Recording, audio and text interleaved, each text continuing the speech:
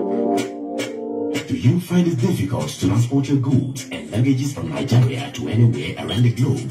Relax, as Gibralink LLC has got you covered. Gibralink LLC, a reliable multinational logistics, courier, and package delivery company in Maryland, USA. Gibralink delivers your parcels according to specifications with no delay. Booking process is simple, secure, fast, and pocket-friendly. Gibralink ti mú kó rọrùn fún pátápátá láti kó ọjà tàbí ẹrù ṣọwọ́ sórílẹ̀-èdè tó bá wù ọ́ tàbí láti orílẹ̀-èdè yíkéyìí lágbàáyé wọ Nàìjíríà wá. Gibralink á bá ẹ fi ẹrù tàbí ọjà rẹ ránṣẹ́ sílé tàbí sókè òkun lọ́hùn-ún. Nǹkan kan sì ní Bush America, London, Canada, Dubai, àti kárí ayé. Ìrọ̀rùn ló já sí. Just specify your location and you get your package at your doorstep. And Gibralink has made it easier for you to get mobile phones in bulk or for personal use from US. Gibralink LLC is a notable and registered company based in Maryland, USA. Lagos office, number 40, Mosako Street, Oshodi, Lagos. Telephone +1571 376 8419 +240 906 4491 0813 995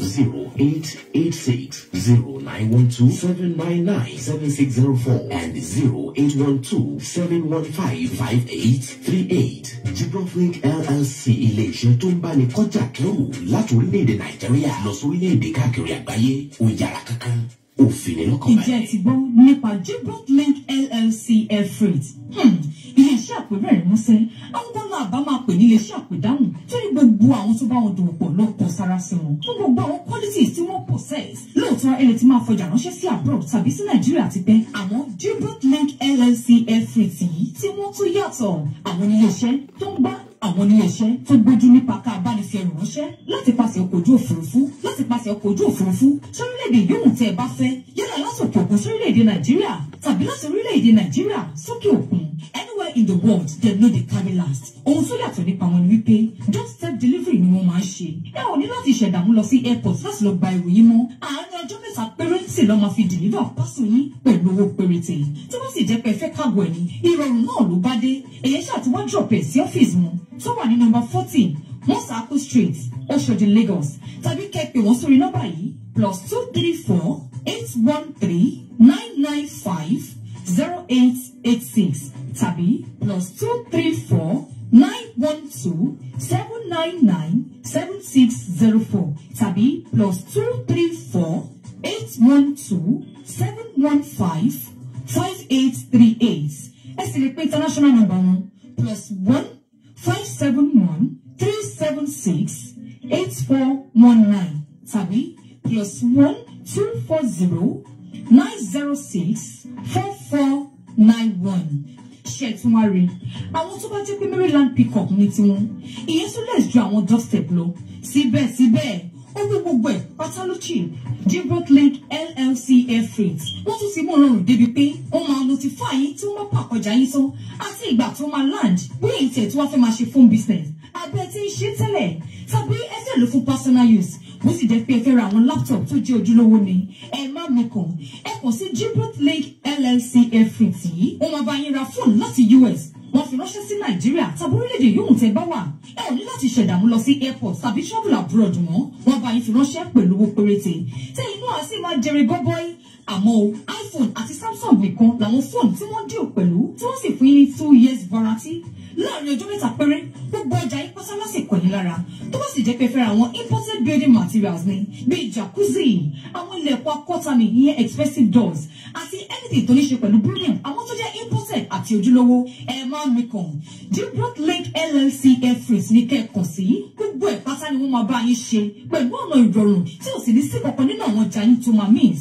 Ẹ pè wọ́n sórí nọ́mbà yìí +234 813 995 0886 tàbí +234 912 799 7604 tàbí +234 812 715 5838. International number one +1 571 376 8419 tàbí +1 240 906 4491. Tàbí kẹ́kọ̀ọ́ sí wọn nílé iṣẹ́ wọn ní number 40 Mosako Street, Oshodi, Lagos. Their workers are ever ready to answer all your questions and attend to you in a polite manner. Gibrot Link LLC Airfreight. Wọ́n kì í jánikulẹ̀ rárá. Wọ́n wà reliable. Wọ́n sì wà trustworthy. Àbẹ̀rẹ̀ wọn lókun dì because they are a registered company. So ẹ ò nílò láti worry nípa ìbáṣepọ̀ wọn pẹ̀lú yín. Ìfọ̀kànbalẹ̀ ló bá dé. You're welcome back. You're welcome back. You're welcome back.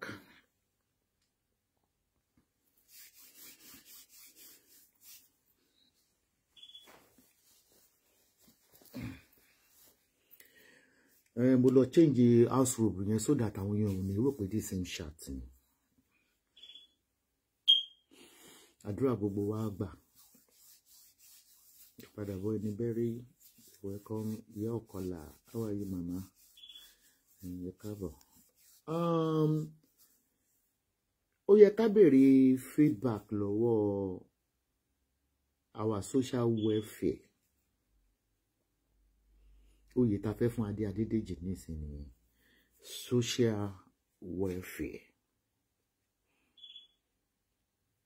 tí I entrust arákùnrin tó ń jẹ́ Abíọ́lá tí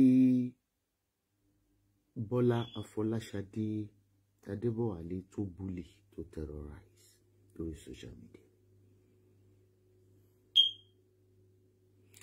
Nǹkan tí à ń béèrè lọ́wọ́ ẹ̀ Auto Bola ni wípé kí ló dé tó fi fọ́ fóònù ọmọ yẹn méjèèjì? Dẹ̀ kí ló dé tó fi kó SIM card tó kó lọ? Ó fún wa ní reply. Ó ní ìgbà tí wọ́n sọ pé ó fọ́ fóònù ọmọ yẹn, ó ní but ọmọ yẹn náà fọ́ àwo ní kitchen yẹn. Ṣé ti bú ó ti disgrace ẹjọ́ tó fáwọ̀ ó gbé wá sórí social media. Ó ló yẹ kó wà lórí ìdọ̀bálẹ̀ kó máa bẹ̀ torí pé ó fọ́ àwo ẹyọ kan. Everybody mọ̀ pé àwo lè fọ́ at any fucking time. You're going to pay for this dearly. Thank God you said it with your mouth and the video is downloaded. You say you don't care to go to the courts. But they're recording you. Bullying to humanity. Bullying to humanity ni watu. It's not allowed ní Oyinbo. These Oyinbo people, they always welcome us, regardless. Hello. To me, you are a very wicked asshole. Also, ó ní kí ni mo gbẹ́nu sí fún? You must be stupid. What is my job? Kalomo elo bully to terrorize is none of my business. But this is a person that is not related to you. You bully an innocent young boy. Tí a ò bá gbẹ́nu sí báwo la ṣe fẹ́ rescue. Bá a bá gbẹ́nu sí wàá gún ọmọ yẹn pa mọ́júmọ́ ni. And thank God to Nigeria Embassy and the bodies connected, they are taking up the case. Ó tún sọ nínú ṣáàtì tó ṣe lénìí, ó ní tó bá fẹ́ kán deport wọ́n deport, wọ́n ló ní deportation letter. Kì í ṣe ọmọ Bíọ́lá ló ní deportation letter. Ó mọ̀ pé ìwé tó wà lọ́wọ́ ẹ̀ yẹn, òun sì ní ìwé àti jáde bọ̀ kó kawọ́ sókè kó já dúró bíi tiẹ̀ náà. Ó ní ìwé rárá. You are stuck. Kí ni wọ́n fẹ́ deport ẹ̀ fún? Ṣó fàdíyà ni. Ó ní kì í ṣe legitimate student. How do you know he's not a legitimate student? Ṣó wọ embassy tó fún ní visa? You are callous. You are egoistic. And you have a mental problem. Ẹnu ẹ̀ kàn máa ń kó bẹ́ẹ̀ káàkiri ni. Níjọ́ tó ti bú Dino Melaye àdíkò gbé Dino Melaye mọ́. Ó tún fẹ́ padà sórí Wasiu Ayinde. Ó sọ bí ṣáàtì ẹ̀, ó ní Mercedes Benz tí mo rà, ilé tí mo rà. Ó ní sálárì ẹ̀ tó ń gbà ní Canada. Ó ní ọ̀dọ̀ mi wọ́n ń dà sí láti Canada. Pé mi ìbí ni wọ́n ń san tax ẹ̀ fún. Ó dẹ̀ rò pé ó ti ní mental problem. So tax iṣẹ́ tó ń ṣe Esabod ni wọ́n ń san fún. ó dẹ̀ rò pé ó ní ìpè kan gbé lọ sí Yaba apó sí. Àwọn tani ṣàkárẹ́ ẹ fẹ́ mú mélòó lè rí ẹ gan tó ní wọ́n fẹ́ pa ẹ, mélòó lè rí ẹ ikú ẹ kò dá nǹkan kan, àìkú ẹ kò dá nǹkan kan. Béèyàn fẹ́ ṣògùn owó pọ́nọ́bọ̀ ní ìmọ̀ ọ̀pọ̀ tó rò lájẹ́ lára.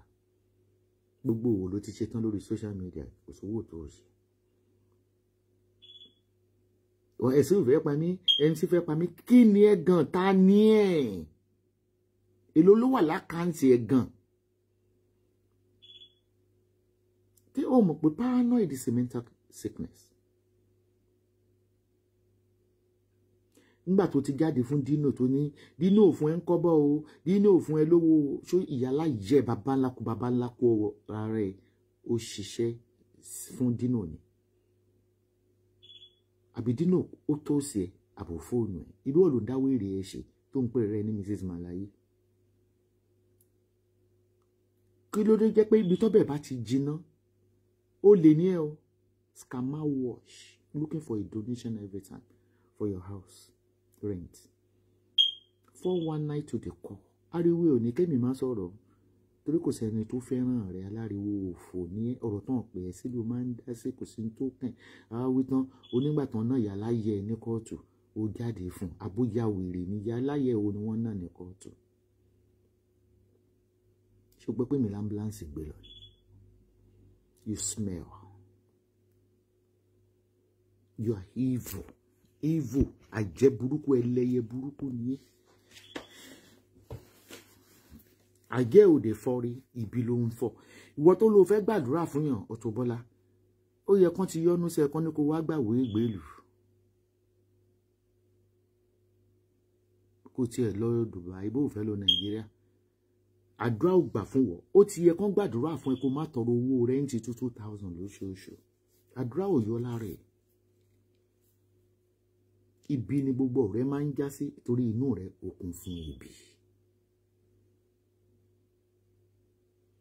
Ó mọ̀ wọ́n fẹ́ fi Abíọ́lá gbà tó ti ń sọ pé èmi náà dẹ̀ lówó lọ́wọ́. Orí ẹ̀ ò pé ṣó ò gbọ́ àbí kí n tún gbọ́ ọmọ yẹn wọlé. Oníwọ̀ ló ra tíkẹ́ẹ̀tì fún láti Halifax wá sí Monterrey. Ọmọ yẹn sọ fún ẹ, ó sọ ó nígbà tí ó ń sọ yìí pé Halifax ó jìnnà sí Monterrey. Owó tó dẹ̀ wà lọ́wọ́ òun was only $80. Ó ló sọ pé ó lówó. Ọmọ yẹn wá ní, ó wá fún ọmọ yẹn ní náírà àkáǹtì ẹ. Ó wá ní àwọn èèyàn ló sanwó sí náírà àkáǹtì tó fi báwọn ṣe tíkẹ́ẹ̀tì. Bá lọ ṣe gidi àbẹ̀ tí ń dùn ẹ ni. You a pathological liar. You are a pathetic liar. You want me to call the boy again to explain? Bóyá ò gbọ́. Èló ló fẹ́ ra tíkẹ́ẹ̀tì láti Halifax sí Monterrey, wàhálà kò lè kọjá $30. Ó gbowó ẹ̀ lọ́wọ́ ẹ̀ pé káwọn ẹbí ẹ̀ sanwó yẹn sí náírà àkáǹtì. Yes or no? Ó fẹ́ wá fi ọmọ yẹn ṣàgbé ní. Tó o ti ń fọgbọ́n sọ ẹ̀rẹ̀ ń tilé fún oúnjẹ ní ọmọ jẹ yìí kan. Ó lè rówó gbà mọ́ lórí social media yìí torí àwọn tó dáwó fún ẹ lọ́jọ́ kìnìún àná gbà tó wá sunkún nínú ọdún ìpò olówó gbogbo wọn ló ṣépè fún tọmọtọmọ.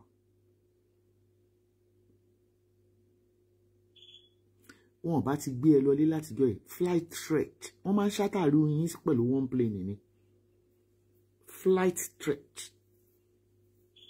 Wọ́n ń save owó plane tó ń fi gbé wọ nìkan. Wọ́n máa ń gbérú yín nìkan wá sí ilé Nàìjíríà padà. Kí wọ́n má bàdá plane ni. Wọ́n máa ń ṣe ni. Àwọn kò fẹ́ dé Nàìjíríà báyìí. Bí a kò pé Kẹ́mi lọ́yọ̀ bọ́n ṣe gbé nígbà tí wọ́n sọ pé wà flight threat. Ó nìkan wọ́n gbé sínú plane pẹ̀lú. Sórí wà tó wù yìí, ó ti ní complaint tó pọ̀ petition pọ̀ lórí ẹ̀.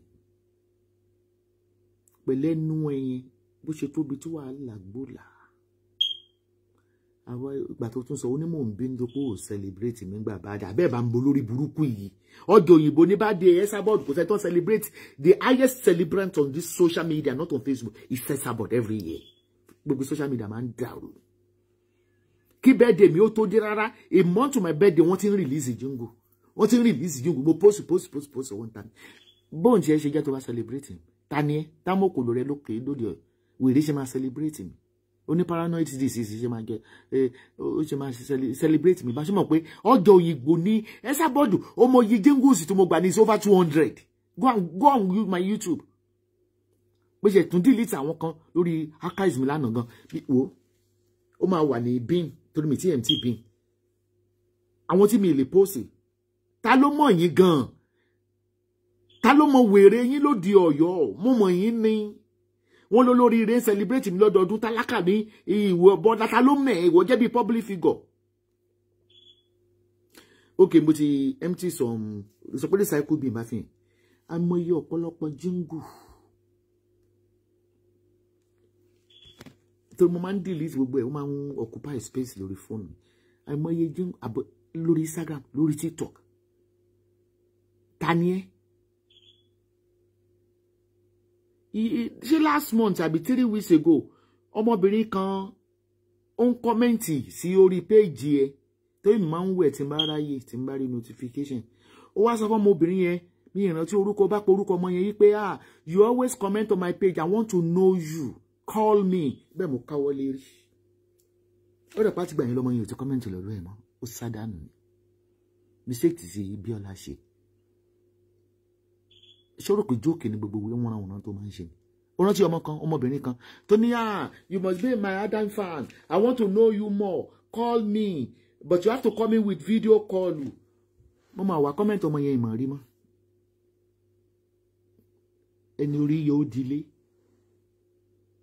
kọ́mọ yẹn pé ẹ̀kọ́ tó sọ mí pé MC ló ràn kó ní Ọ̀jàjà ló ràn kó ní Wàsíù ló ràn ṣọlú gbogbo wà rí pé gbogbo àwọn tó máa ń sọ pé àǹtí Bọ́lá èmi wèrè dùn wò kò ṣe ibi lọ́mọ ni èmi irú èmi náà ń wé ẹ̀ náà mo fẹ́ pa kúrúsù ni má ti po kọfí àti sìgá mi sẹ́gbẹ̀ẹ́ kan má kàn rọ pé gẹ́ yìí wèrè ẹ̀ kò ní part 2 tó jẹ́ pé bí n bá play orin Wàsíù báyìí ogun ni Tòkunbọ̀ ń fẹ́ Wàsíù ní o bí mo gbé fọ́tò Wàsíù ó ń dó Wàsíù ní o Wàsíù dẹ́ lóhùn ò bẹ́ẹ̀ sùn rí ó grant interview pẹ̀lú BBC wò lẹ́nu jẹ́ mẹ́ta bó ṣe wà obsessed ó rò pé ó máa ró gbà lọ́wọ́ dínà sórí dínà bó ṣe wà yẹn ẹ tí mo mọ̀ dáadáa tó ti ń bá mi sọ̀rọ̀ dáadáa rẹ̀ béèyàn bá la ọwọ́ dínà ẹ̀jẹ̀ ò lè kàn ọmọ ọlọ́mọ láàrin èrò tó máa la ọwọ́ dínà ó máa wọ́n tí dínà máa ń fún lówó tó ra nínú ẹgbẹ́ àwọn tó bá jẹ́ PDP running mates bóyá wọ́n lọ fún house assembly àwọn yẹn ló máa ń sponsor ó máa ń sponsor wọn sódà tó ń bá wọlé mo láwọn bíi méjì tó ṣe fún ni sódà tó ń bá wọlé wọn á wà lórí budget bí wà tó trading gbọ́nà kí ló fẹ́ fún ẹ lówó fún kí ló ṣe òun fọ́tò ó tiẹ̀ tí ó mọ̀ pé ojú dínú lọ́jọ́ orí ni dílò tí 45 tó bá 45 bóyá ọdún ìlú 45 ìwọ ìyá gbẹ́gbẹ́ ìyá 55 ó wá múra lákọlákọ kò sì feel a good woman choir tí ó sì lórí ẹ̀ ní this civilized period ṣé fìlà wà ní fashion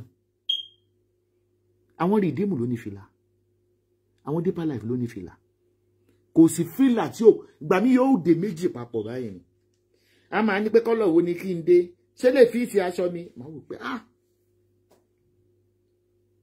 ọmọ tí ìyá rí tó bú sẹ́kún kò sí akoto fìlà tó yẹ kó lọ fi ránṣẹ́ sáwọn ọlọ́kadà ṣáyé ń dé gbogbo orí mú rẹ̀ nígbà tó ló fẹ́fẹ́ dínà ni lódì ni gbà mí ó kò sínú aṣọ Pakistani lódì ni wàá máa ṣàdúrà mo gbàdúrà fọ́mọ mi mo gbàdúrà fún ọkọ mi dílò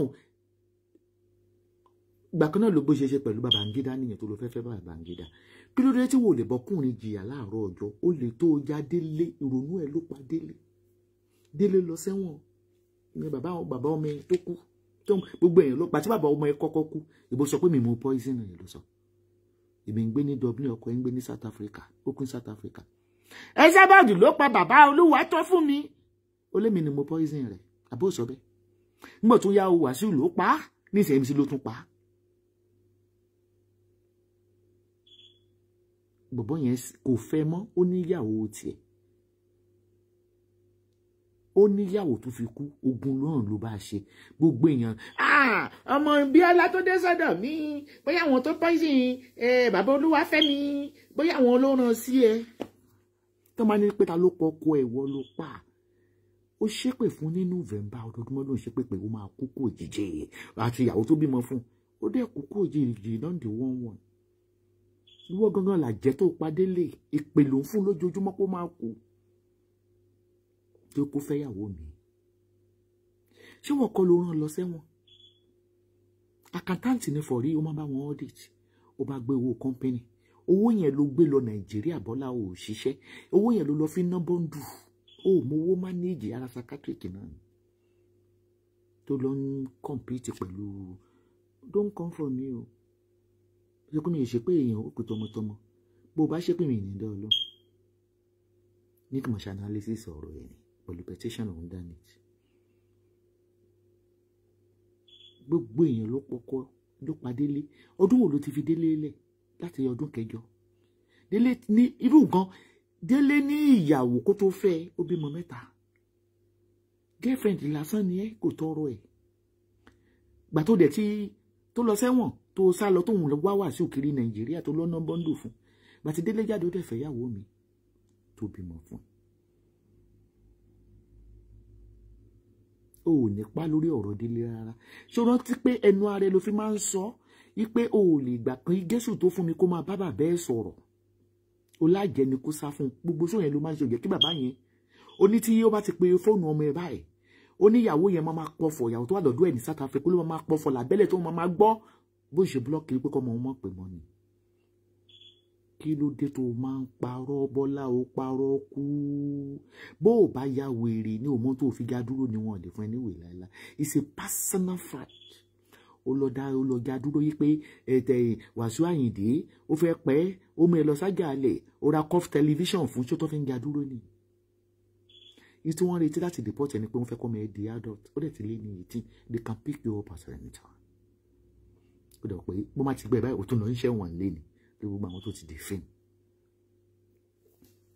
ní tìbí tí mo fi dọ̀tá rẹ nu ibi mi tó ń jẹ́ olóòtú ń ṣe ṣáàtì ti pé ìdọ́dọ̀ rẹ rí ìmọ̀ orí ní ti ẹ̀gbọ́ kọ ẹrí orí life àti ọtí pé ìjọ náà tó ní bẹ́ẹ̀ ṣe show ní 3 years ago ni nígbà tí wọ́n náà bá máa wí olùsí tó dé Facebook 5 years ago ìjọ kí ló mú bọ̀ bẹ́ẹ̀ kí lè ń purọ́ gbogbo àti bá dórí Facebook fún tó wọ́n kúrò kò sí show pé ẹ dákun ẹ mọ̀ mí ẹ̀jẹ̀ Bọ́lá arákùnrin kan wà sí ẹ̀yìn dé ó lájà alẹ̀ ìtí mo dẹ̀ fi sọ fún lórí live chat lójú gbogbo èèyàn mo ní ẹ lọ mú evidence wà madam ní tó máa fi dọ̀tẹ́ ìdò ní tó máa fi ń bú mi nìyẹn nígbà tó sọ náà ó ní mo lájà alẹ̀ ní sátọ ẹ ní ó fẹ́ ṣe show yẹn pa tó bá ti kọ́ Esabod is a terrorist United Nation ó ní àjà alẹ̀ wà nínú ilé mi that I must be investigated by Turkish pé orí àwọn èèyàn ń bẹ lábẹ́ inú ilé ibi tí mo rà sí Turkey àbí bó ṣe ń wí kọ́yìn. You are lousy, you are vulgar, you dirty. You don't have any moral. Ọmọ tó wà lọ́wọ́ ẹ̀yin ó ti bá yé ọmọ yẹn jẹ́ ọmọ yẹn ò ní self-confidence. Ọmọ 18 years kò ní ọ̀rẹ́. Ọmọ 18 years kò lè lọ pátí pẹ̀lú àwọn ọ̀rẹ́. Wà wá kó aṣọ bí aṣọ màrìwò. Wà ní kẹjọ wà ń kó mi ò gbọ́ rí nílùú òyìnbó. Ìyà ń ṣàkó pẹ̀lú ọmọ in this civilized period tó bá faṣọ ránṣọ òkè ó ràn fóònù náà wà tó máa ní pé yàwó àjọjẹ kan ráṣọ àjọ wà ń kó anyway olúwa ló ń wo ọmọ wèrè ọ̀rọ̀ owó ló wà lẹ́nu gbogbo abiyamọ ayé mi rí èèyàn kan lórí social media tó support tó jẹ́ speakers ìpè ní gbogbo wọn fún pẹ̀lú tó ṣe pẹ̀lú bí wọn náà ló kú fọwọ́ rẹ̀ gbé Bíọ́lá wá ò ṣépè fún ọmọ yẹn tó dẹ̀ send ó sọ fún yín pé mò ń fi mọ́tò gbé ẹ ṣé yẹ ẹ ra mọ́tò rí ṣé yẹ ẹ ní mọ́tò rí you must be deported you must be reported you don't belong to the set of people in abroad kó mú ẹ lọ ìkálẹ̀ àbíbi tó ti wá ọ̀tọ̀ọ̀tọ̀ ọmọ tó wá ní town tó ti wá nìyẹn èmi ìfọmọ Ìbàdàn ṣeré tó ń bá ṣe tí ò dá wọn bá ní màá bá wọn wí mo fẹ́ràn ọmọ Ìbàdàn bíi pẹ̀lú gbogbo charity mi náà àǹfúnyẹ̀ ló ń jẹ Ìbàdàn nìkan ni ìléyàn lẹ́kọ̀ọ́ ìdẹ́kọ̀ọ́ rí má sọ pé mi ò dẹ́kọ̀ọ́ rí ẹgbà bẹ́ẹ̀ kéèyàn lọ visit lẹ́kọ̀ọ́ àbíkó lọ fún rí mí ń sọ mi èkó ọmọ Ìbàdàn mo wà proud mo ṣe máa ń sọ pé mi ò dẹ́kọ̀ọ́ rí ta ni omi èkó ṣé nígbà tí mò ń ta mọ́dà kẹ̀ mi lọ ra aṣọ lóṣòdì in the 80s ṣé mi ra kí n tó travel mi lọ ra aṣọ lóṣòdì tí mò ń ta tó pé mo wà proud Ìbàdàn ni mi ṣe mí dẹ̀ ni mo máa ń la ra aṣọ lóṣòdì dáadáa ní tí mo máa kó sí shop torí mo ń ṣiṣẹ́ ìjọba mo dẹ̀ ní shop ni mo lù sí. Ṣé kò kọ́ mo ti ń lọ rajà? Mi ìdé kò rí tí wọ́n fọwọ́ Èkó gbowó báńkì ni. Ọmọ Ìbàdàn typical ọmọ Ìbàdàn, mo love Ìbàdàn people to the core. Ẹni pé iṣẹ́ Mákindé gan mi lè ṣiṣẹ́ Mákindé. Ọmọ ọ̀kálẹ̀ wà bẹ́ẹ̀, ọmọ ìlú ẹ̀ gbogbo ṣe bá yé ẹ̀gẹ́. Ọlọ́run ní fèrè fún ọ Bọ́lá, ó ní rí ìyọ́nú Ọlọ́run. Ǹjẹ́ obìnrin tó bá wí, gbogbo ẹni tí mo gbàdúrà fún mi lọ́wọ́, pàtàyé yín dára, mo ti gbàdúrà mi padà. Àdúrà tó bá tẹnu ẹ jáde ègún ni Bọ́lá. Ègún ni fún ẹ nílé, ègún ni fún ẹ ní oko, ègún ni fún ẹ ní ọ̀dẹ̀dẹ̀. Ǹjẹ́ a rí pa àdúrà? Wọ́n rí pa àdúrà lára tèmi Bọ́lá. Kò sí pa òrùṣọ lówó Bọ́lá. Owó délé ló jí tó lọ náà fẹ́lẹ́ré. Kò dẹ̀ tó oṣù mẹ́ta, oṣù mẹ́fà owó yẹn lọ. Ní Dubai, ọmọ láńkọ́, ọmọ ọba láńkọ́. Kí ló ń ṣe é gan-an? Ká ló fi wọ́n rán? Ṣé wọ́n ti lè ṣe pé fún ọmọ tó fòbò bí tó ní pé ó máa gbé granddaughter ẹ̀sìn lórí láìṣẹ́? You are wicked. You are a woman of evil. You are not a woman of God. You don't have any mercy. 3 days lọ́mọ yẹn ló lò. Ó dàbí ìgbà tọ́mọ yẹn lò 300 years. Kò náà sọ olóṣìlẹ̀kùn yàrá ẹ̀ lẹ̀. Ó ní kọ́ mọ́mọ́ sùn couch. Olóòyí ẹ̀gbẹ́ padà. Olóṣè lòun wò báyìí. Bó lọ́mọ ṣe fẹ́ rọrùn sùn. When you know you don't trust him, kí ló lọ pick ẹ̀ fún? Àwíjáde tó jíwú yẹn wà jẹ̀bi ní kóòtù. He didn't have your address. You accepted to pick him up. So you are guilty. Mo di blog yẹ, mo ṣe ṣáàtì, mo ní kó máa wá sọ́dọ̀ mi, nọ́mbà mi ló fi pè é, pàtó fi nọ́mbà mi pè é, kí ló lọ gbé fún? Amúnisìn ó ti calculate. Bó wà fi ọmọ yìí gbowó, wà á rí owó tá a ti donate fún. Gbogbo ẹ̀ la máa sọ, mo máa fi yẹn ní ìsìn. Torí bówó ṣe ń wọlé ni Adédèjì ló ń sẹ́ǹdì sí mi.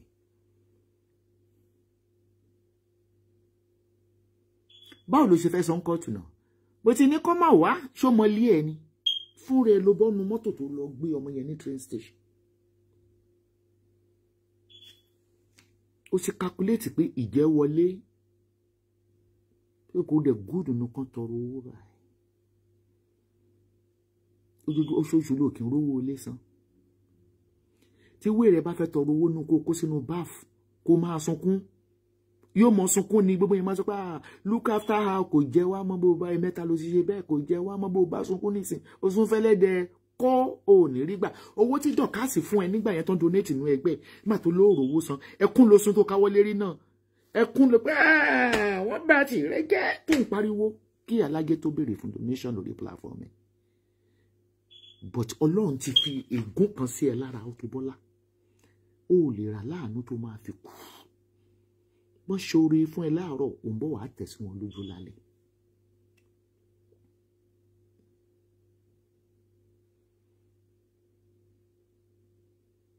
Oh, analysis is on. Happy birthday. Oh, today's your birthday. I'm just reading it now. Ìyá aláàánú tíá. Ọmọ aláàánú tíá. Dọ́tà mi aláàánú tíá. Analysis is on. Èpè ayé ò ní mú ẹ. Ègún ò ní mú ẹ. Àṣàsí ò ní mú ẹ. Ó ṣeré fún àgbàlagbà, ó ṣe fún nílé. Ọmọ tèmi nílùú Amẹ́ríkà máa dá gọ̀jọ̀gọ̀jọ̀. Gbogbo ẹ̀yin ọlọ́jọ́ bí èní mo fi àdúrà Ọlọ́run sí. Mo gbọ́wọ́ náà ní update tán ṣe wọ́n ní gẹ́ yìí kú Bùnmi Tọ́mtọ́m. Unfortunately mi kì í post RIP sórí wọ́n mi. Mo lè post RIP tó bá jù mí lọ. Kì í ṣe mo tó bá wà lábẹ́ mi. Tó bá jẹ́ pé ìyá ti mú láwọn kan sọ pé Esabod ò post ẹ̀. Gẹ́ ọ̀lẹ́dì tí mo gbé RIP condolence sórí wọ́ọ̀lù mi rí. Ṣé àgbàlagbà ń jẹ níbi ọmọ abẹ́? Ṣé oúnjẹ nílé olóko ọmọ abẹ́? Jésù ní jẹ́ ṣe. But my condolence to Bùnmi Tọ́mtọ́m's family. Rest in peace. Ibi ń gbé rest in peace sórí wọ́ọ̀lù mi. I don't. Àfi tẹ́ni yẹn bá jù mí lọ, ọ̀tá bá jẹ́gbẹ́. Tó gbọ́ là ń gbàdúrà pé ká má fojú sunkún ọmọ wa. So unfortunate. Gbogbo wa la dágbádá kú. Má fọ̀ mọ́ mi lọ́rùn yọ̀ mí. Gbogbo wa la jọ ń lọ. Ẹni tẹ́yìn bá rí lẹ́nìí tó lọ́n bá sọ pọ́jọ́ ẹ̀ pé á lọ. Nǹkan kan ni kú máa mú dání. Ṣùgbọ́n kí Ọlọ́run kó fún wa ní ẹ̀mí gígùn láti lè jíṣẹ́ ọwọ́ wa. Kẹ́ni ẹlẹ́ni má gbàṣẹ wa ṣe. Tí bùnmi tọ̀mtọ̀m bá dàgbà, kí ló tí mi ní pé sórí wọ́ọ̀lù mi? Kò bú mi rí náà. Bó tilẹ̀ jẹ́ pé okó ni wọ́n fi kó gbogbo wọn lọ. Àti ìyàwó ilé gbogbo wọn ló ńlá. Àfi bí àfiṣe ní dọ̀dọ̀ rẹ̀.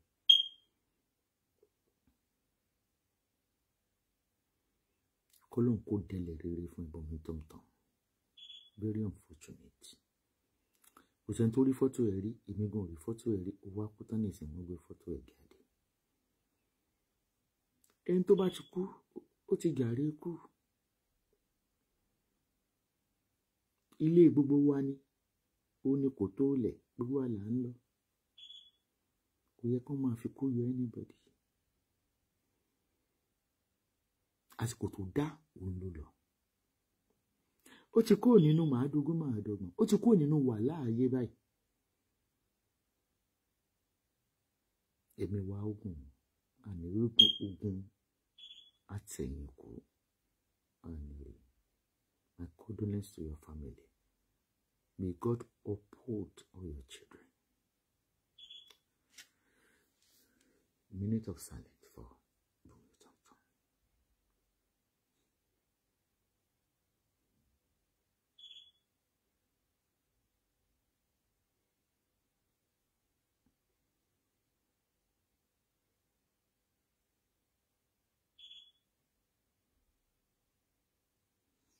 May your soul rest in peace. Gbogbo fi sílẹ̀ kò ní dìbàjẹ́. Ó ti parí ìrìn àjò.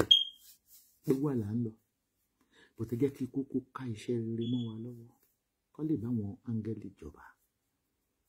Ó ti dá áńgẹ́lì ní ìsìn, ó ti lọ.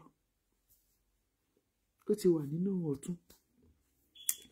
So analysis ìsọnù. God bless you. Tẹ́nìkan bá kú, ẹ máa ní ẹni yẹn búlọ́ọ̀gì yín kò lè lọ́rùn rere. Ẹ̀yin ò búlọ́ọ̀gì ẹni yẹn, ẹ̀ẹ̀tọ́ ẹni yẹn ló tọ́ yín. Sáwọn tó wà lọ́dọ̀ tí yín náà ń jà fún yín.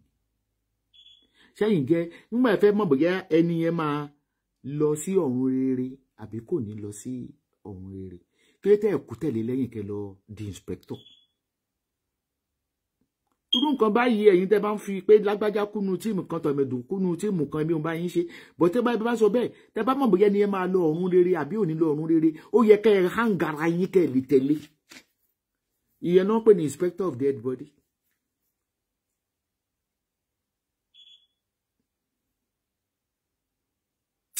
Ẹ kó ṣì ta ló lọ bẹ̀ ẹ tẹ̀lé wọn lọ ẹ sì tẹ̀lé wọn lọ ní lórúkọ Jésù. Ẹ gbọ́dọ̀ lọ inspect ẹ̀yin lẹ́wà tẹ́ bá lọ ìkẹ́ wá fún wa lábọ̀ bí yóò lọ ọ̀run rere àbí yóò lọ ọ̀run rere ẹ̀yin wèrè tó pé gbogbo nǹkan láyé fracas ni gbogbo nǹkan láyé ìgbésí ayé yín ti bàjẹ́ mo ní ẹ fi ìwé ilé tẹ́ ẹ ra hàn wá ẹ jẹ́ ká wo certificate àwọn ọmọ yín ìgbésí ayé yín kò wù mí èmi ní tọ́pìkì tó pọ̀ I don't need to do fracas I'm fed up. I don't really watch you people again. I don't really. It's the same repetition. Ẹgbàdá mi. Ẹ jẹ́ ká gbé Adéjídéjì wọlé. Ó máa lọ kọ́ọ̀tù Bọ́lá. Ọlọ́run ti kọ̀ dí àìmọ̀ ṣe sí ọ. Adédèjì tẹ́sì mi lánàá wípé good evening ma ẹ jẹ́ ká jọ kà Ọlọ́run á bùkún fún gbogbo ẹ̀yin tẹ́ dáwọ́ yìí. Good evening ma, just to let you know that we have been able to raise $400 donated so far by 4 people. Gbà tó wá di ní Adédèjì ọmọ tó forward gini sí ẹnìkan tó fẹ́ fún ẹ lówó ló yẹ kí n forward ẹ sí.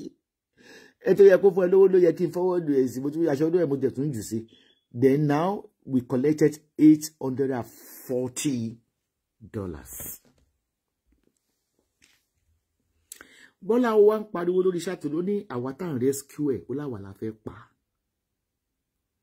Ó láwa tá ń rescue ẹ̀ la fẹ́ pe immigration fún. Ṣé legal ni bọ̀bọ̀ jẹ́ ìbọn yìí ṣe legal wọ́n ní illegal immigrant tó yẹ ká pe immigration fún.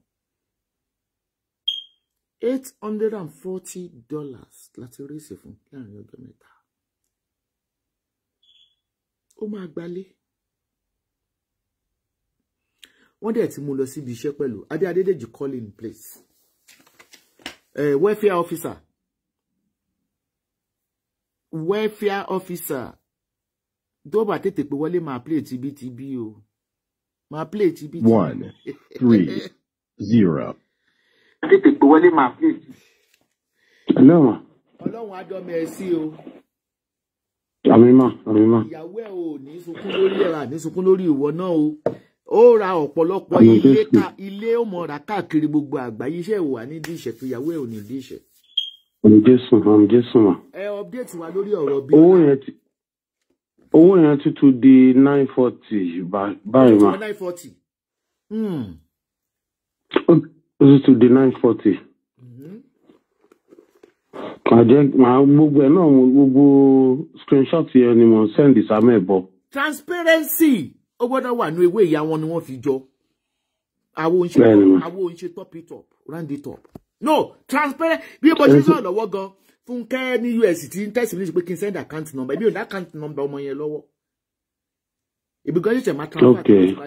Ọmọ yẹn ò tí open account. A dẹ̀ fẹ́ ṣe ká kó fún kí everybody rí kí n dẹ̀ kó fáǹtì. Gbogbo owó ṣe ń wọlé. Ni mo send ẹ sí amẹ̀bọ̀ mo screenshot ó tẹ̀ tí post àwọn kan. I appreciate woman mi yẹn ó fún wa ní 520. The screenshot ẹ but amẹ̀bọ̀ ti post ẹ. Ṣé kò post láti fi appreciate wọn. Ṣé kò sọ orúkọ ẹni yẹn bẹ́ẹ̀? Orúkọ wọn wà ń bẹ̀. But ó dà ń pín fake account ní orúkọ wọn yẹn. Orúkọ ta ni? Oyè kìíní kan ní ẹtì ẹ̀wọ̀ náà. Ẹ̀jẹ̀ ń wò. Oyè Mádé Balógun ewé ni. Balógun ewé bẹ́ẹ̀ ni. Fake profile ó ń ṣe rí orúkọ àbíkó. Olóúnjẹ Gàdáfì ìlú bí ń pé pa nígbà kan olóúnjẹ Gàdáfì ìlú bí ń pé pa. Aláàánú ni. Okay. Àwọn náà lè ṣe fún wa lówó tó high jù. Adẹ̀gúdọ̀ appreciate wọn. Bó ṣe máa ń bù nù. Àwọn kan náà promise tán ní táwọn bá ṣe táwọn bá wọn ti message mi after bí iṣẹ́ ẹ̀ mọ̀. Àwọn kan náà promise wa. Sórí ó nìyí. Ẹni tó tẹ̀sí mi ní ìsìn ọmọ mi l'Amẹ́ríkà ó ní can I have an account for Biola? Kí ni wọ́n ti pè Auto Bola ìyá ọmọ yẹn ṣe rere ló ṣe ànúgbà o ǹjẹ́ ní ìwà tó wù já àwọn ọmọ eléèrè ànúgbà. Ẹ máa sọ̀rọ̀ lọ. Ẹ mọ̀ pé kí ni èèyàn tí go viral àwọn èèyàn tí mọ account ẹlòmíì ò tí mọ account yẹn ẹlòmíì tí àwọn ẹbọ post ẹlòmíì ò rí. Àwọn kan náà dẹ̀ ṣe promise àwọn kan náà fẹ́ transfer kò tí wọlé fẹ́ sign di náírà. Àwọn kan náà fẹ́ send náírà kò tí wọlé dáńké báńkì Nàìjíríà ni. Kí wá ní ọmọ yẹn báwo ni ọmọ yẹn báyìí ṣó ti bá sọ̀rọ̀ lẹ́nìí? Mo ti bá wọn sọ̀rọ̀ bọ̀ wọ́n gbé jáde lẹ́nìí láti wáṣẹ́ fún ẹ mọ̀ wọ́n sọ mí ti resume káàkiri. Bọ̀ nǹkan tá ń try láti ṣe ni pé ká set up bóyá fóònù sí kó gba nọ́mbà míì kan ra oúnjẹ kó dẹ̀ ní pocket money dìgbà tó máa fi ríṣẹ́ tó bá dẹ̀ jẹ́ pé owó yẹn dẹ̀ jù bẹ́ẹ̀ lọ ṣètìn tó bá ti ríṣẹ́ kó lọ gba ìrúùmù kó kọ́kọ́ fi bẹ̀rẹ̀ ná tí ó bá dẹ̀ rí ìrúùmù tó bá rí ìrúùmù 800 wọ́n máa san deposit 800 náà fún landlord wọ́n ṣe ń ṣe ní Canada nìyẹn àjọ 1006 ìyẹn tó bá fẹ́ gbà tá bá fẹ́ gbalé fún. ìyẹn tó bá ti ríṣẹ́. tó bá ti ríṣẹ́ ló tó lè gbalé tó bá ríṣẹ́ kò sí pé ṣe fẹ́ gbalé torí láti máa sanwó tó kù lọ́wọ́. phone number ọmọ ewé tó wà lọ́dọ̀ ẹ̀yẹn bá mi connect ọmọ yẹn ká béèrè pé kí ni ìwà Bíọ́lá ṣé bó ṣe rí ni. ok ẹ jẹ́ kí n pè wọ́n mọ̀ ìmọ̀ bóyá ẹ jẹ́ kí n háàdì wọn. báwo ni ìwà Bíọ́lá níbi tó wà.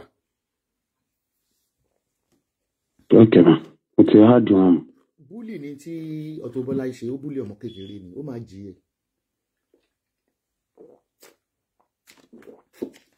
láṣẹ ní ká máa ṣe rere torí àmọ́ bí táwọn ọmọ wa máa dé.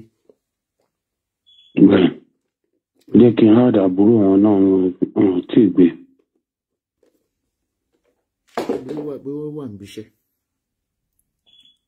bóyá.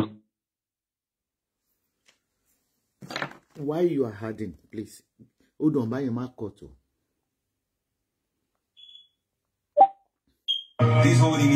Hello? Hold on, buy your. Hello? Hey, hold on. Sit down. Hello? Ẹ wà pẹ̀lú màmá, ẹ jọ àǹtí ńkọ́. Àjọ wà ń yẹ. Okay, ẹ jẹ́ ká gbọ́ tiwọn. Ẹ jẹ́ bá ń gbé fóònù àti màmá wọ́n fẹ́ béèrè question lọ́wọ́ wọn. Mi ò sínú ilé mo sọ àbíṣẹ́. Okay, ṣé inú ilé yẹn oh okay. Ṣé inú ilé yẹn ló. Ẹ jẹ́ máa ń kàn. Mo ti háàdì wọn náà.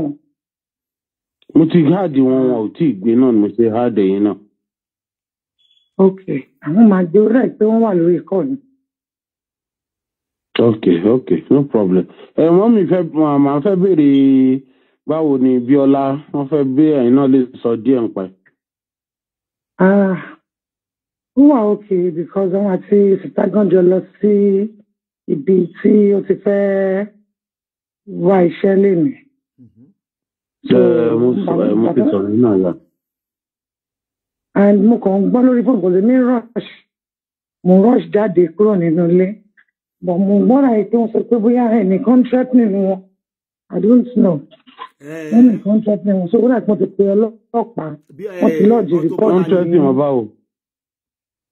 Ìpè rẹ̀ ti bóyá ṣé Auto Bola sọ pé òun máa wá wọn kàn àbí nǹkan pé òun máa deal pẹ̀lú wọn. Wọ́n ti sọ pé àwọn ló máa pè kí wọ́n gbé call so that wọ́n lè explain fún yín better. Mo kàn ń gbọ́ briefly bí mi ṣe ń múra òun ni mo kàn ń gbọ́ tó ń sọ pẹ̀lú pé ọlọ́pàá wọ́n explain ọ̀rọ̀ yẹn fún ọlọ́pàá lórí fóònù. So bọ̀mí ìráyè dúró nǹkan ti late mo ṣe wọṣẹ́ gan sí mi. Auto Bola tẹ́tí nẹ̀ lórí fóònù kò yọ sọ ó lóun máa dín pẹ̀lú wọn. Ó tẹ́tí náà lórí wọn. Bẹ́ẹ̀ ni ó lóun máa dín pẹ̀lú wọn ó ń tẹ́tí ẹ̀gbọ́n mi.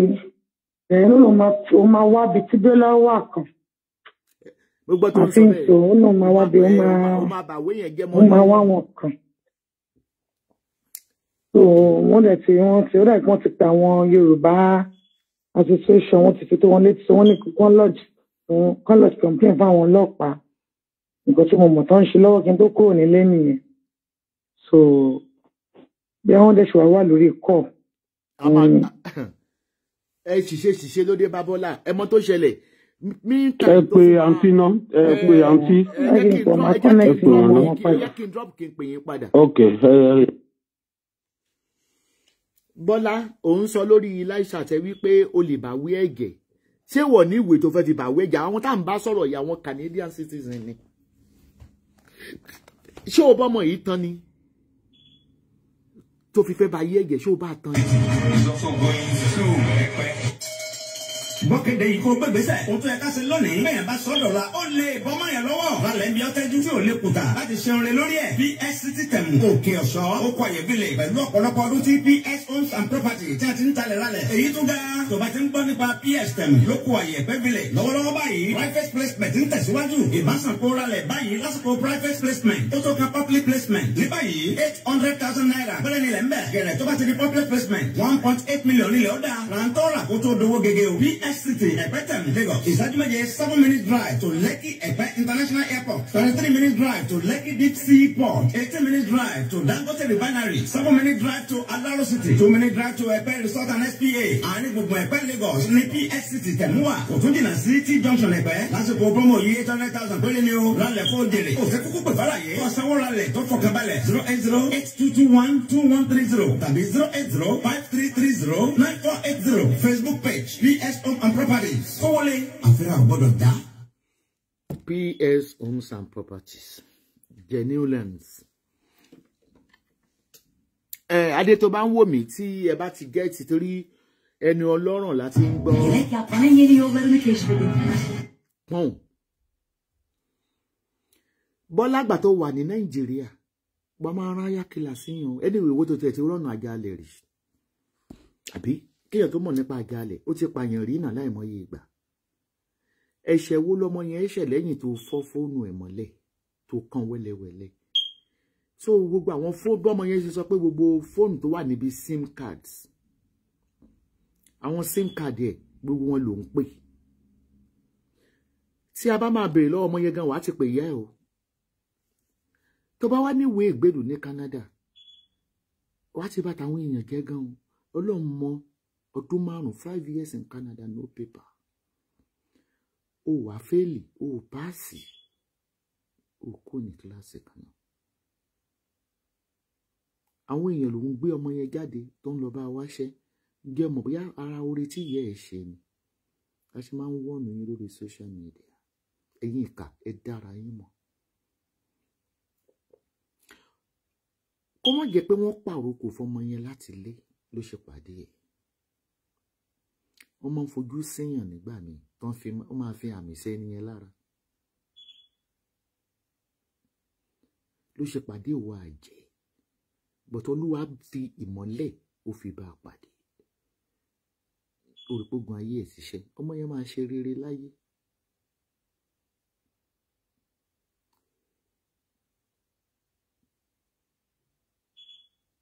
A máa gbalé fún. Ọkàn rẹ̀ ó balẹ̀, ìyá rẹ̀ ó sì jẹun rẹ̀.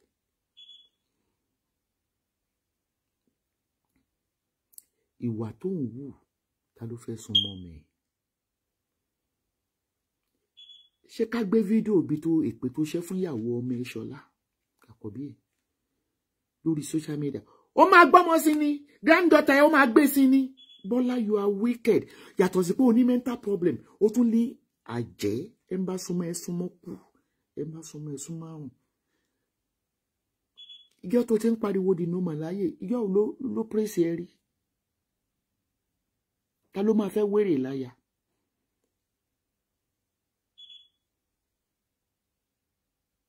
Ó kàn mọ́ ọmọ yẹn lọ́tà.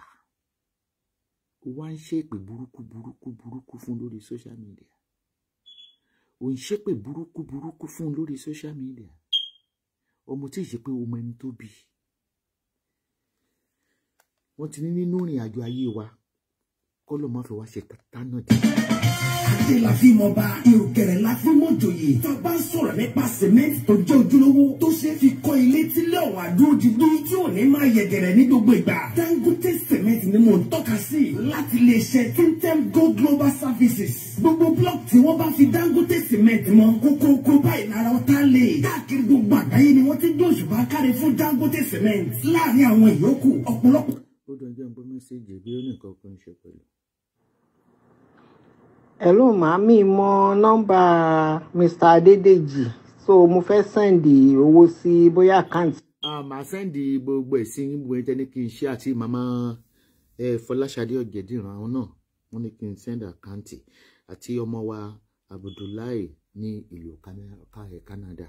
Ẹ ṣé mo dúpẹ́ gbogbo ibi tẹ́yìn náà bá ń dé mọ̀ bá àánú Ọlọ́run pàdé. àwọn tí wọ́n ti kó sí pàkúté ìgbà náà gbọdọ̀ cement sí ilé wọn ti dàwó láìmọye ìgbà ni wọ́n ti ṣẹ́rí padà láti máa bèrè fún Dangote cement. ohun tí kò dára ni kéèyàn fowó ránṣẹ́ látòkè òkun láti bá fi kọ́ ilé kí ilé ọ̀hún má ṣe é wò bó ṣe ń wó lọ́tún ló ń wó lọ́sì. wọ́n á sì sọ ẹni ẹlẹ́ni sí ògọ̀ kí ni mo ṣèyí sí látàrí ìgbà náà gbọdọ̀ cement tí wọ́n bá fi kọ́ ilé. daddies mummies sisters brothers gbogbo ìgbà tẹ́ bá fowó ránṣẹ́ sí Nàìjíríà tàbí wá síbẹ̀ láti wá kọ́lé ẹ tètè yá tẹ̀mọ́ létí láti lọ ra Dangote cement ní iṣẹ́ tó ń tẹ́ Gold Global Services. ẹ lè wá kó lẹ́yẹ ẹyọ tàbí ní ọ̀pọ̀lọpọ̀. bẹ́ẹ̀ ni gbogbo àwọn tí wọ́n dá wọn mọ̀ nílẹ̀ Nàìjíríà ni wọn ò lè fi wọ́n ṣeré. ilé iṣẹ́ tó ń tẹ́ Gold Global Service ni wọ́n ti ra cement tí wọ́n fi kọ́lé wọn. oh yes, for your reliable, affordable and long-lasting cement to build your houses and never regret. Dangote cement is the best that you can order for at Fountain Gold Global Services. They sell wholesales and retails at a competitive prices. You can reach us at 109 Demon Street, K2 Lagos. Social media handles: Instagram, Fountain Gold Global Services, Nigeria mobile contacts +23480 2845 8434. Once again, +23480 2845 8434. That's Bola mobile contacts +1587 500 4780. Once again, +1587 500 4780. Fún gbogbo cement tẹ́ fẹ́ rà, ilé iṣẹ́ Tintin Gold Global Service ní kẹ́lọ́ ẹgbà bẹ́ẹ̀. Tintin,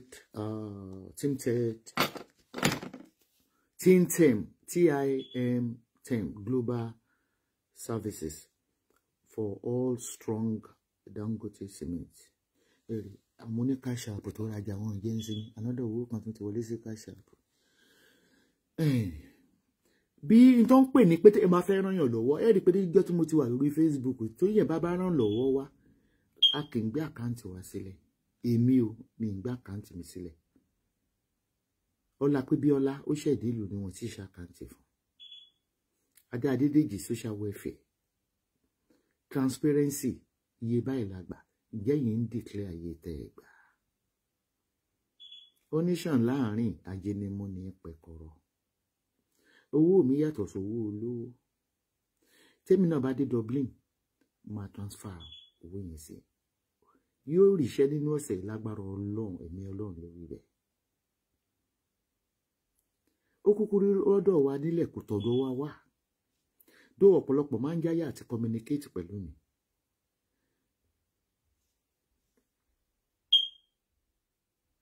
Ẹ̀bùn Awóyẹmí, there's nothing I can do. Wọ́n ti sanwó sí wrong account. I will show you the docket now. Even I'm not going to accept torí pé ó jẹ́ kó wò mí lọ bá ẹni tí mi mọ̀. Báwo ló ṣe máa lákàntì àgbàlagbà tó send the wrong account? Wo wọ́n ti sanwó yẹn jẹ́ kí n fi yẹn. Wọ́n ti san 50,000 yẹn. So kó lawọ́ ẹ̀ kó fún mi lọ. Sorry, wọ́n ti san owó yẹn síbẹ̀. Ìwọ tó máa send account. That means you are operating multiple accounts lórí social media. So why ẹni tó send account yẹn lọ? Àwọn tó ti gbowó gẹ́ fi hàn yín. Ní ìdówó kankan tí mo fẹ́ fún anybody. Ẹ fi mí sílẹ̀. Ṣé gbọ́? Torí ẹ̀yin yọ mí lẹ́nu ẹ̀yin ò tí gbà. Ṣé mo fẹ́ feed gbogbo yín ni? Ìkànnì 50,000. Tí àmì yóò ti gbowó. Ẹ ṣàríyé balance 506. Ìlú ń dérò mi ń gbà. Kọ́mọ láfẹ́yẹ́ mi sí Esther ó ti gba 50,000. Ẹ má bá mi o, ẹ fi mí sílẹ̀ o. Ẹ fi mí sílẹ̀ bí o ṣe bí o fún yín ló kẹ́ lè dúró sínú ewé nation please ẹ máa lọ o. Yẹ́mi sí Stella Adéoyè ó ti gbowó.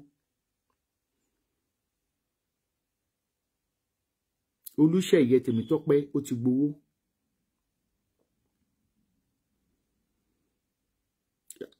Olúfẹ́mi Olúyẹmí Flora Glory òun náà ti gbowó. Ẹ má wá bá mi o. Mo ní budget o. Mo ní budget má wá bá mi o. Mi gbọ́ rí, mi ṣẹ̀ṣẹ̀ máa fún ẹ lówó. Adérónkẹ́ Elizabeth ti gbowó.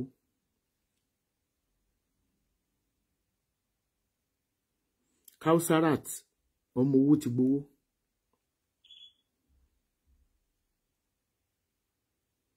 Fatai Nasiruddin ó ti gbowó. Ẹ̀bùn Awóyẹmí wrong account ẹ ó ti gbowó.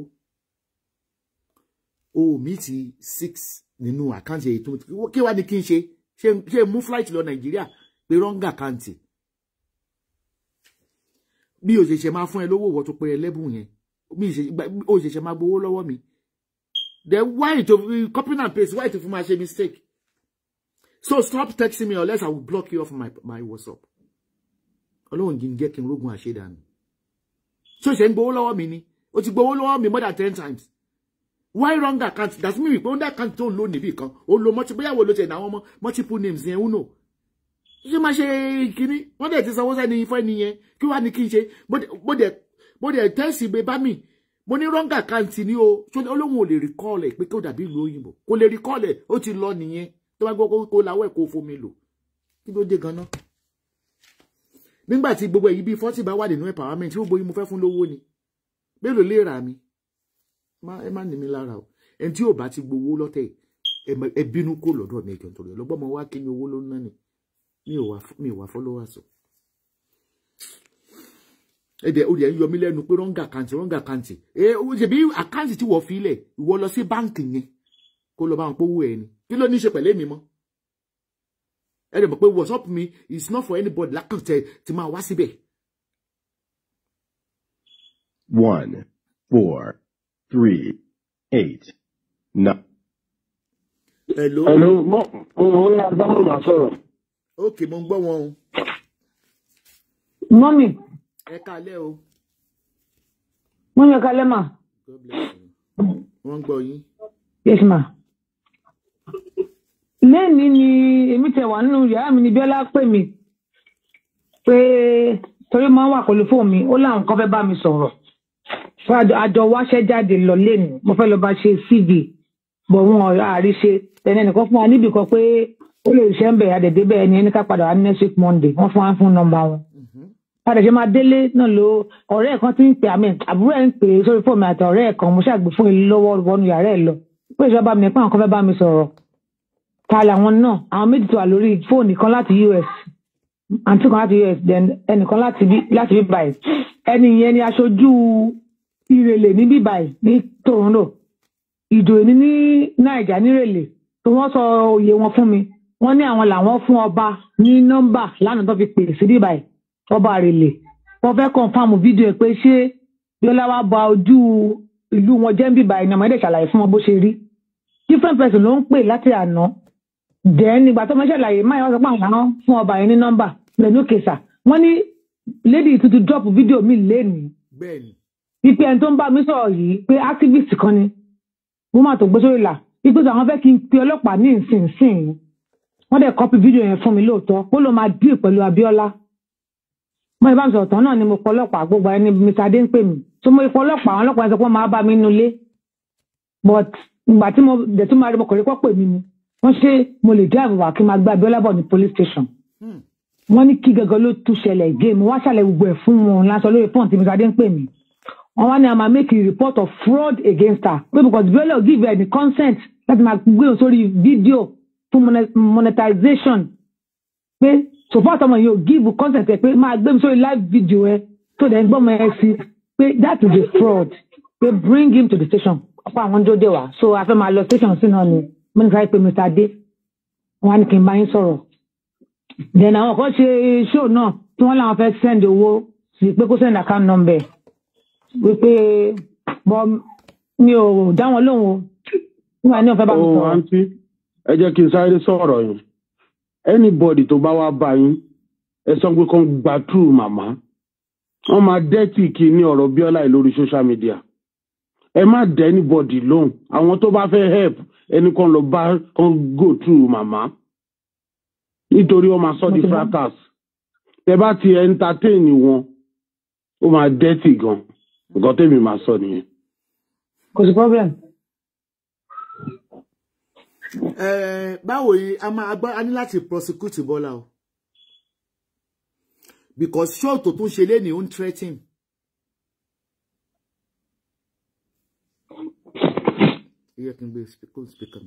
a ní láti prosecute Bọ́lá a threat to life of Auto Bola a threat to a life. Tó ló ṣe fídíò lẹ́ni tó tún threaten ọmọ yẹn pé àfi tó ń bá ba yí ẹ̀gẹ̀.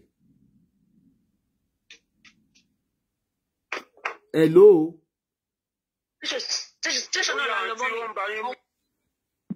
Mọ́mì mo ń gbọ́ yìí.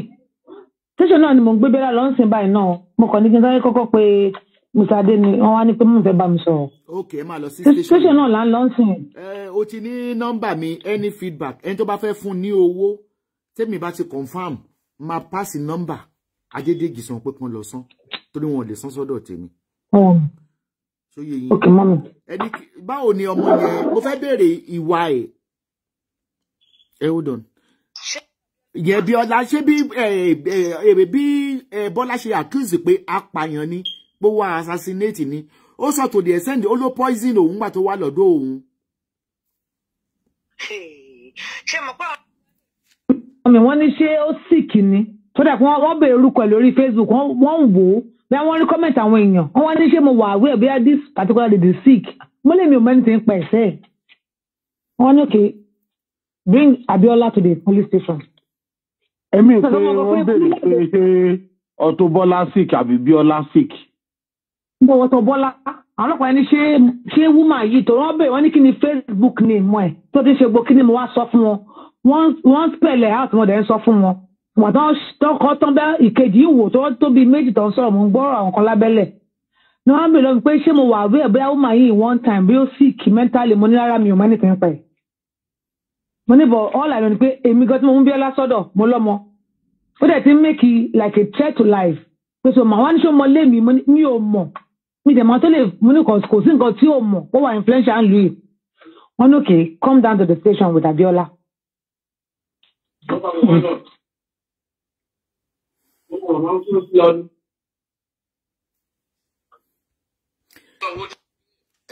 Adédèjì anyway amẹ̀bọ urgist máa ń download gbogbo videos. Make sure pé download gbogbo àwọn video yẹn kó tó delete. Toro ṣì threatening. Ó máa pe immigration. Ó ló poison òun pé kí ló tẹ̀sọ́ pé fún òun bóyá coffee ni. Ó ní bó ṣe mú ní gbogbo ọ̀fun òun bó. Ó ní nú bẹ́ẹ̀ sí run ọmọ òun. Bọ́bá ẹni tó ní mental náà ń ṣẹ́wọ̀n. Kọ́n ti kọ́kọ́ bá wa tiẹ̀ tì sẹ́wọ̀n ká tẹ̀ lè nísinmi. Mọ́mì, gbogbo fídíò yẹn mo ti download ma. Good boy. Kéèsì wọn fẹ́ fáìlì kéèsì. Ilé tó ṣe lé nìkan ọ̀nkọ́dé tó ṣe lé nípa Bíọ́lá ìtọ́wọ́ ó blue wa. Máa download ẹ̀. Ibi iṣẹ́ mo wà máa download ẹ̀. Ní díẹ̀ làwọn fífi ẹ̀ sẹ́ni, mo ní kọ́kọ́ sẹ́ni link yẹn sí mi. Èmi ò ráyè wọbẹ̀ wọ́dọ̀ ẹ̀ mọ́ bí ó block èmi ní ìfẹ́ mọ̀. Ó ti block mi bọ̀. Ó ti block èmi náà but màá rí bí wọlé sọ́dọ̀ ẹ̀ tí màá kọ́. Okay, à ń sọ pé gbogbo àmọ̀ pé Auto Bola ó ní psychiatric problem. But wèrè ló ń pààyàn jù tó ń gúnyàn lọ́bẹ̀ jù. Ó ní psychiatric problem. Oúnjẹ tó ọmọ yẹn gbé wá lásán is another case. Raw food tó gbé wá láti Nàìjíríà. Auto Bola ó já gbogbo ẹ̀ ó dà sáàrin títí ẹja gbígbẹ èlùbọ́ gbogbo ẹ̀. Láì jẹ́ pé ó mọmọ ìtẹ́rí tẹ́lẹ̀tẹ́lẹ̀ Bọ́lá. Auto Bola sọ wí. Òun mọ̀ ó gbé yes òun fọ́ fóònù ẹ̀. Òun dẹ̀ kàn sí ìmọ̀ ẹ̀. Nítorí ó fọ́ àwòlé òun. Ó sọ lórí iṣu ẹ̀. Ó tó kó fáwo. Tó fáwo ẹ̀. Ó gbé mi. Ìgbà tọ́mọ yẹn wà lọ́dọ̀ ẹ̀ accidentally ìgbà tó ń fọ abọ́ àwo kan fọ́. Orí láìsí ó dẹ̀ ti wá ṣépè fún lórí live chat. Pàápàá microwave èmi ọ̀dẹ̀ mọ́ ilé tó fi ń pa mi ò mọ́ ilé tó fi ń tán ilé tí mo lọ tẹ̀sán bí eléyìí ọkùnrin microwave wá sí bí kí ni ṣe róòlù yẹn ẹ̀rọ ọgbọ́n ló yọ mí kí ni wà òyìnbó yẹn ló ṣe róòlù síta nìyẹn. Ó wá fọ́. Ó wá fọ́. Òun ló ṣe àwọn ọgbọ̀n ẹ mọ̀ kí ni pléètì tó máa ń. Ẹ jẹ́ kí Bíọ́lá bá wa sọ̀rọ̀ bí ẹjọ́ ẹ jẹ́ kó nìkan sọ̀rọ̀ báwo kílé tó fi fọ́ àwo Bọ́lá. Bíọ́lá sọ fún mọ́mì wọ́n ní báwo lè fọ́ àwo sọ fún mọ́mì. Ó gbé oúnjẹ sínú microwave. Hello ma. Ẹ máa sọ̀rọ̀ lọ mò ń gbọ́. Hello. Mò ń gbọ́. So ó gbé oúnjẹ sínú microwave ó wá fi àwo yẹn ó wá fi cover. So bó ṣe fi àwo cover bó ṣe hàn ní microwave yẹn báyìí ó wá lọ jókòó. So ó wá rà pé àwo yẹn wá sí kúrò lórí oúnjẹ tó gbé sínú microwave yẹn. So àwo yẹn wá kan gbogbo ẹ̀gbẹ́ microwave yẹn ó wá ń pariwo. So bó ṣe sọ pé kí lọ pa nìyẹn èmi dẹ̀dẹ̀ lé báyìí mi ò mọ ilé tó fi pa mi mọ ilé tó fi tán eléyìí tí wọ́n á lọ tẹ̀ báyìí ó wá lọ jẹ́ eléyìí tó microwave yẹn tó lọ fi ṣí. So bó ṣe ṣí yẹn báyìí ní àwo bó ṣe yí bọ́ sílẹ̀ láti ní microwave nìyẹn tó yẹ fọ́. kì í ṣe pé bí àìrí fún alára mi ló fọ́ mi ò mọ́mọ́ ọlọ́gbọ́n ló yọ mí tí ò já lù mí lẹ́sẹ̀. So torí ẹ̀ ló ṣe fọ́ gbogbo fóònù tó kó wa ló fi kó sim card lọ. No, wo, mommy. Hello. So,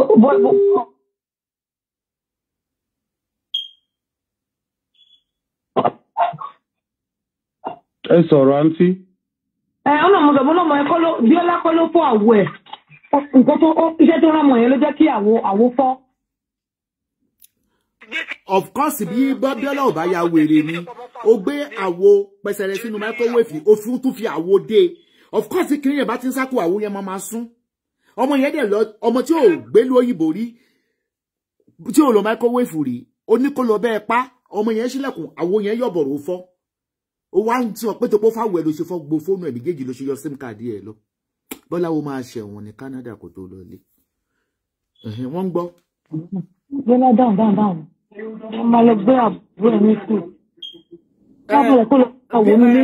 Bíọ́lá, mo fẹ́ kó o ṣàdúrà fún gbogbo àwọn tó dáwó fún ẹ. Bíọ́lá, wọ́n ní kó ṣàdúrà fún àwọn tó dáwó fún ẹ. Bíọ́lá, mo ní kó ṣàdúrà fún àwọn ọmọ kó wọ́n máa lò láì. Máa bọ̀.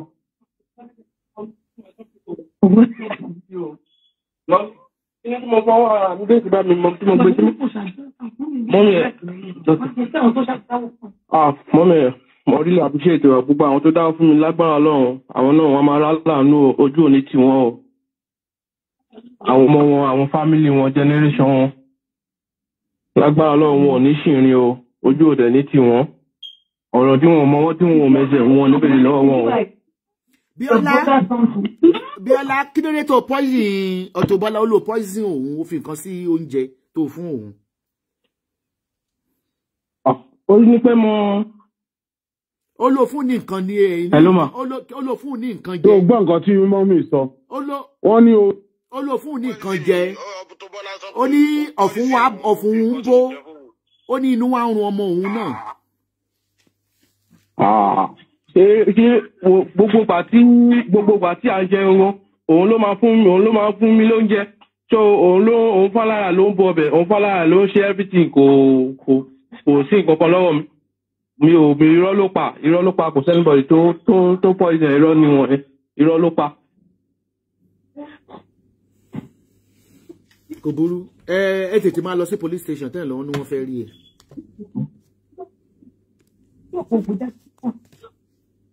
Ẹ tètè máa lọ sí police station tẹ́ ń lọ. Ẹ tètè máa lọ. Kó dẹ̀ sọ allegation yẹn náà.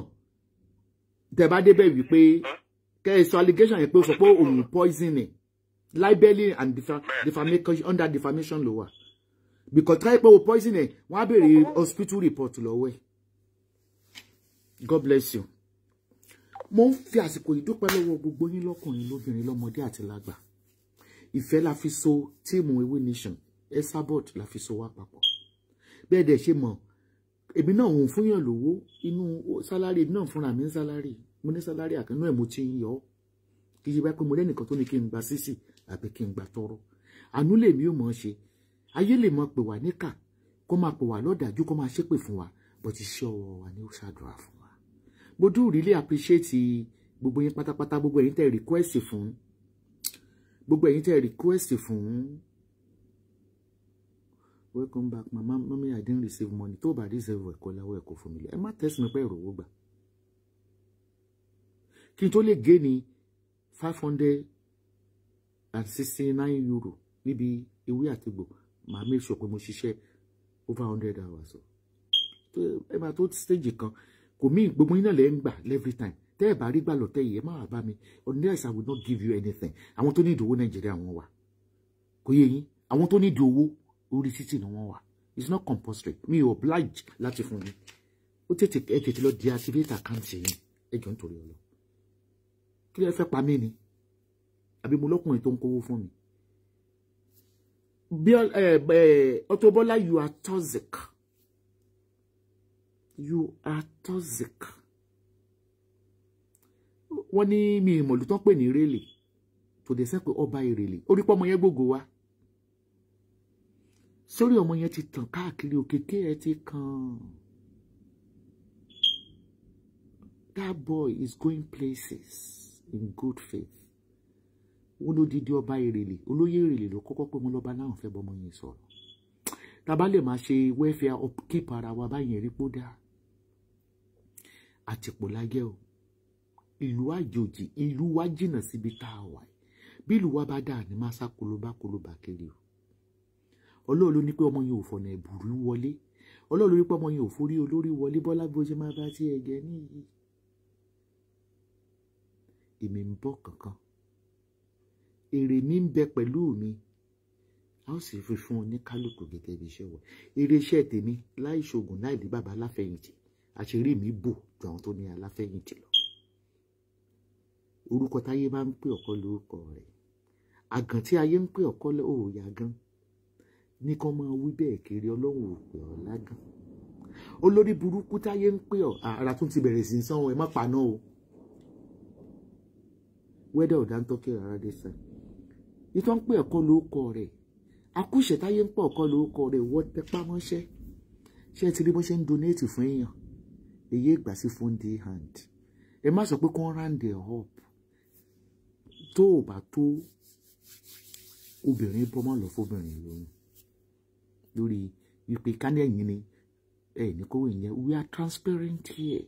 Nígbà fàdé yìí olóró gan wá bí tó bá yẹ̀pù wá àkáǹtì ẹ̀ mo ní kó gbé sílẹ̀. Òróòro ni àwọn owó yìí. Ó gbọ́dọ̀ mú òróòro sẹ́nu. Ó máa ba gbogbo wẹ́fẹ̀ ẹ jẹ́. Mo dúpẹ́ lọ́wọ́ yín. Gbọ́dọ̀ bí máa láǹfààní àti kàkájù fún yín ni. Ẹ wo ó ti rẹ̀ mí. Ó ti rẹ̀ mí. Ẹni tó tábàlà fẹ́ pàtúnyàn márùn-ún nísìnyí ó di èèyàn 20 ẹ̀dẹ̀mọ̀ kó dẹ̀ máa exalt power gan. Ẹ̀bọ̀ tí má dé Dublin. Màá kà fún yín. Thanks everybody for watching. Gbogbo ẹ̀yin tẹ́ request fún account number ọmọ yẹn. Màá send the phone number Adédèjì fún wa. Kò sí nǹkan kan tẹ́ ẹ máa ṣe fọmọ yẹn. Ọmọ yẹn pàṣẹ ọmọ yẹn gan ló máa fi dé Nàìjíríà. Ọlọ́pàá ti dìde ní Canada. Nigeria embassy in Canada wọ́n ti dìde. Gbà tó tún máa sọ léènì oníwàásù ló ń connect gbogbo wọn papọ̀. Ó yá wèrè o. Tó pọ̀ yá wèrè wọ́n gbọ́dọ̀ gbé lọ Nàìjíríà. Gbogbo àwọn tó pẹ̀lú alága àlẹ̀ kan kò lè fèsì kọ́ọ̀tù. Ìkànnì ológun kàní àjẹniyàn pẹ̀lú Auto-Bola. I rest my case. Thanks for everybody. Good night.